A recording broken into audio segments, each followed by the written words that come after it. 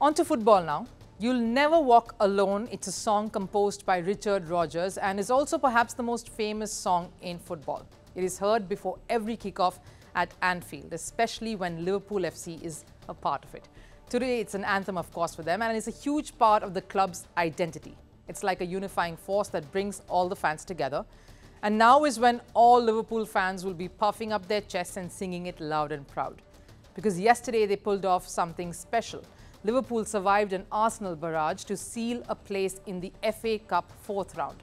The dramatic win came after 2 late goals and Liverpool secured a gritty 2-0 win.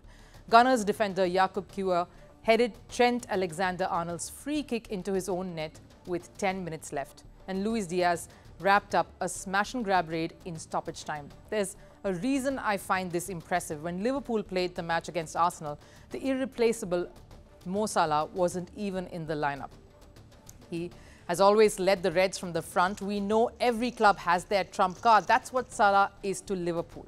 Once he departed for the Africa Cup of Nations, the imminent question was, can Liverpool keep winning without him? Do you want to play without Mo? No.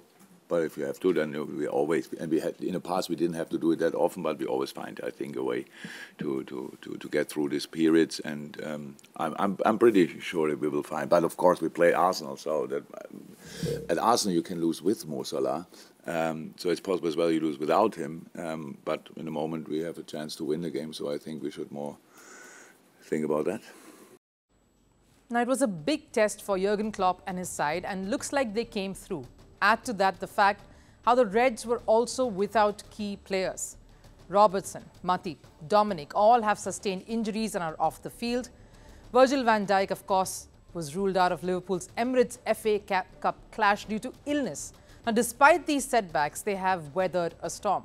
Arsenal is FA Cup's most successful club. To fly to their home ground, the iconic Emirates Stadium, and win without so many first-choice players shows how Liverpool are serious contenders, not just here but in several competitions this season. The Reds are battling it out on 4 fronts: the Premier League, Europa League, FA Cup of course, and Carabao Cup, and have it in them to attain glory in all 4 of these. Today Liverpool sits at the top of the Premier League. They are through to the round of 16 in the Europa League and are playing the semi-final at the Carabao Cup. Seems like it could be the year of riches for the Reds this year.